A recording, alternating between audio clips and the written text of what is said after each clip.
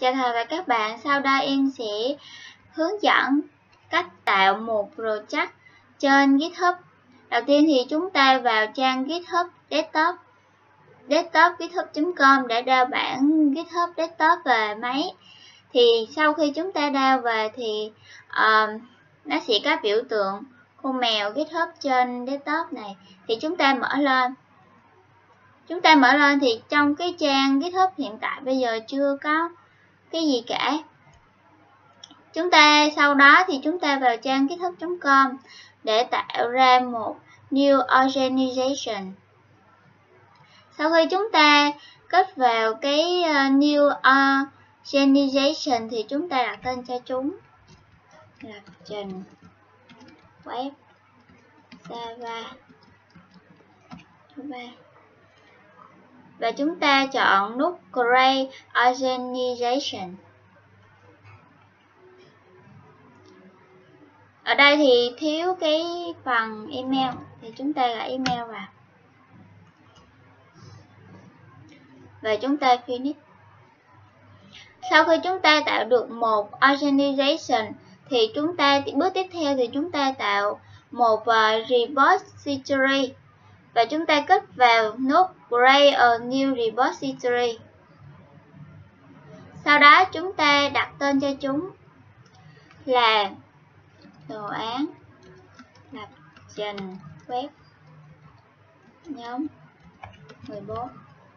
Và chúng ta chọn Create repository. Sau đó bản thân là một admin của cái organization thì nó sẽ có xuất hiện nút Add Team and Collaborator.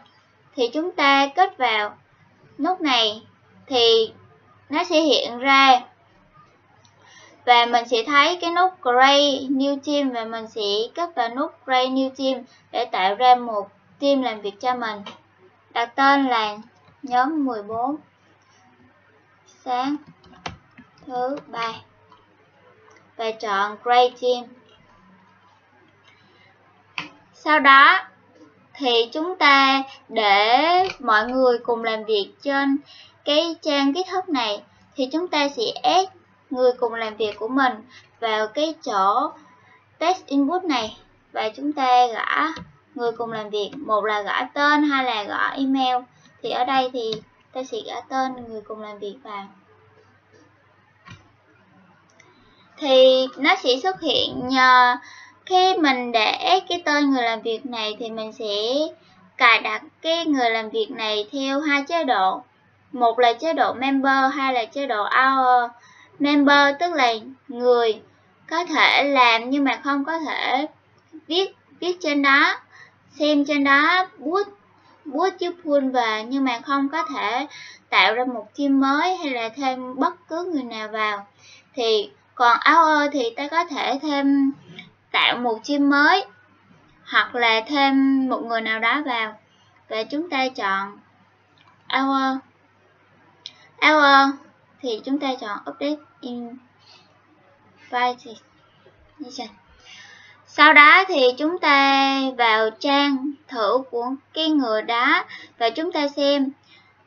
Thứ nhất là chúng ta vào Gmail của người đó và trong Gmail của người đó sẽ xuất hiện cái tin mới tức là của GitHub và chúng ta chọn join. Chúng ta chọn join lập trình web Java thứ 3 và chúng ta kết vào đồ án lập trình web. Ở đây bản thân là một hour thì nó sẽ xuất hiện cái nút Add Team and Collaborator. Còn nếu chúng ta admin chúng ta sửa, chúng ta chọn public thì nó sẽ xuất hiện cái người mà chúng ta thêm vào. Chúng ta sửa cái hour thành member và chúng ta refresh lại thì nó sẽ mất cái nút đó. Ở đây thì chúng ta chưa có gì cả bởi vì chúng ta chưa sửa cái trong team setting, member setting, và chúng ta chọn write để cái người mà tham quan sẽ có thể là clone, học pull, học put và chúng ta lưu lại. Sau đó thì để chúng ta test thử, coi thử cái việc mà clone, pull với put nó có hoạt động như mình nghĩ hay không, thì chúng ta vào cái github desktop mà chúng ta chọn hồi nãy và chúng ta vào option. Chúng ta sẽ đăng nhập tài khoản của mình. Ví dụ ở đây chúng ta đăng nhập vào tài khoản admin người tạo ra cái nhóm đó.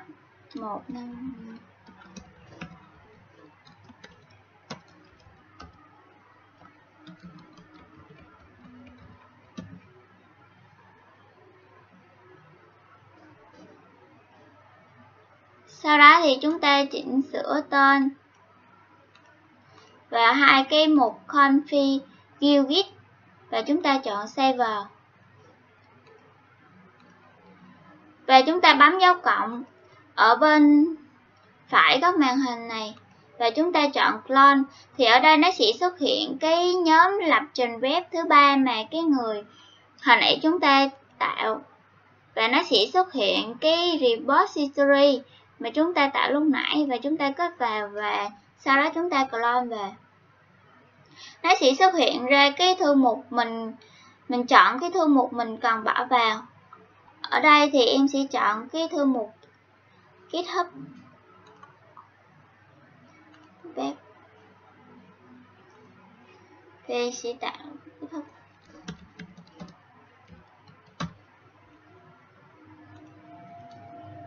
Chúng ta clone về. Sau đó thì chúng ta vào cái thư mục mình hồi nãy mình đã chọn.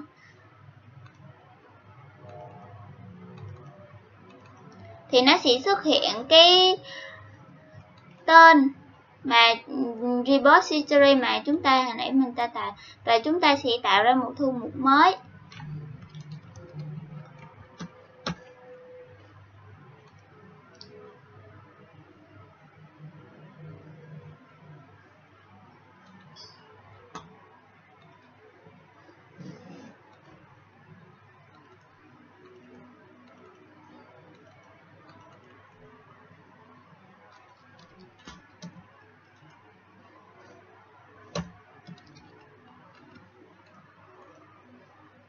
Và nó sẽ xuất hiện trên cái phần mà GitHub Desktop này, và chúng ta sẽ đặt tên chủ đề cho chúng là commit 1 và mô tả là commit trên.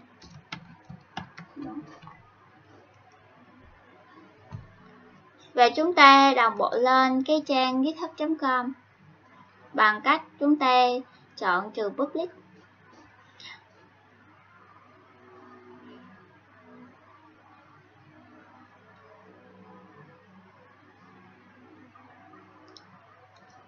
Sau đó thì chúng ta refresh lại.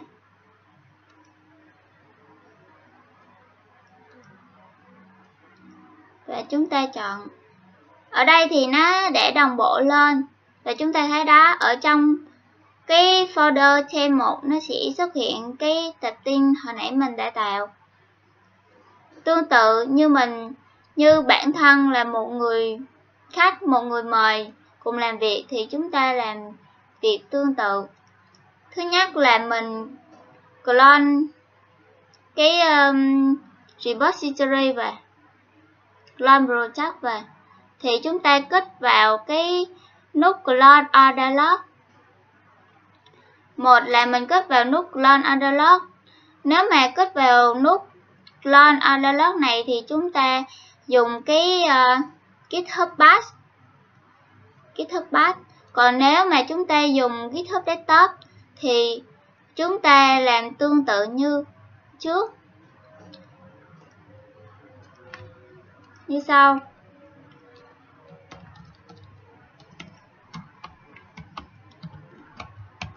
Ở đây thì chúng ta gõ Gmail của người mình mời.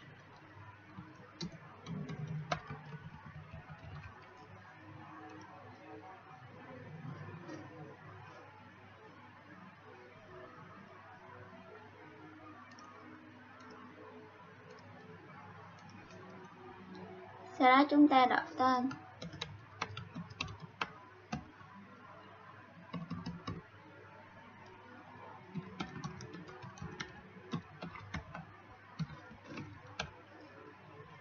ta save lại. Và chúng ta cũng tương tự bấm nút dấu cộng. Và ở người mà chúng ta mời lúc nãy thì người ta sẽ xuất hiện cái chỗ góc bên phải màn hình thì nó sẽ xuất hiện cái lập trình web thứ ba. Và cũng tương tự chúng ta clone và chúng ta tạo thư mục. Chọn thư mục github. Ở đây chúng ta làm việc như một người khách, tức là một người mà được mời chứ không phải là việc như một admin. Thì chúng ta cũng thay đổi trong cái folder, coi thử test thử nó có làm việc không. Thì trong cái folder mà chúng ta clone vào lúc nãy thì nó sẽ xuất hiện cái folder mà cái người admin người ta đã put lên. Và chúng ta cũng tương tự, chúng ta tạo một cái folder mới trên 2.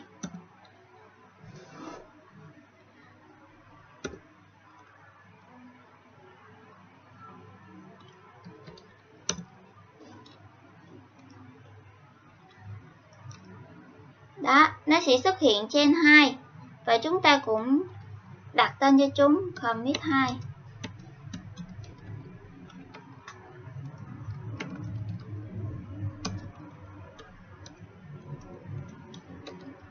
Rồi, commit lên.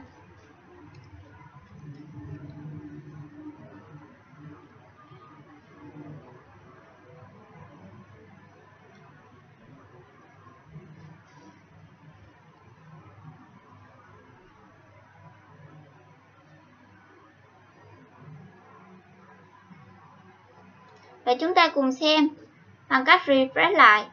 Và nó sẽ xuất hiện trên 2 trên cái github.com của người member. Còn bên người admin thì mình refresh lại.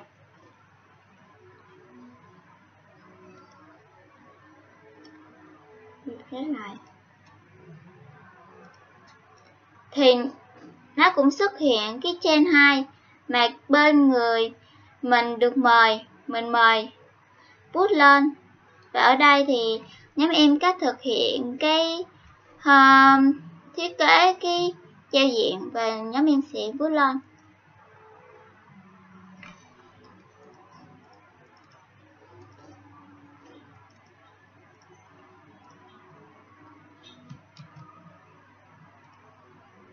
Nhóm em sẽ bỏ vào cái github 2.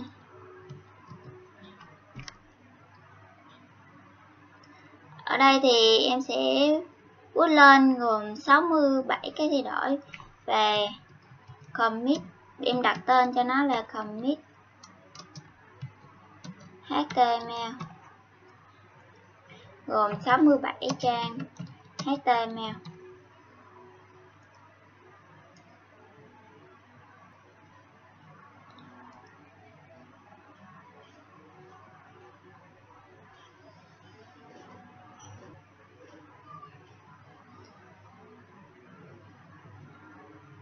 Sau đó thì chúng ta refresh trang lại. Đó, cái website cá nhân 4 mà mình mới put lên thì nó sẽ xuất hiện trên trang GitHub. Và ở đây cũng vậy. Bài của em đến đây xin hết. Cảm ơn thầy đã lắng nghe.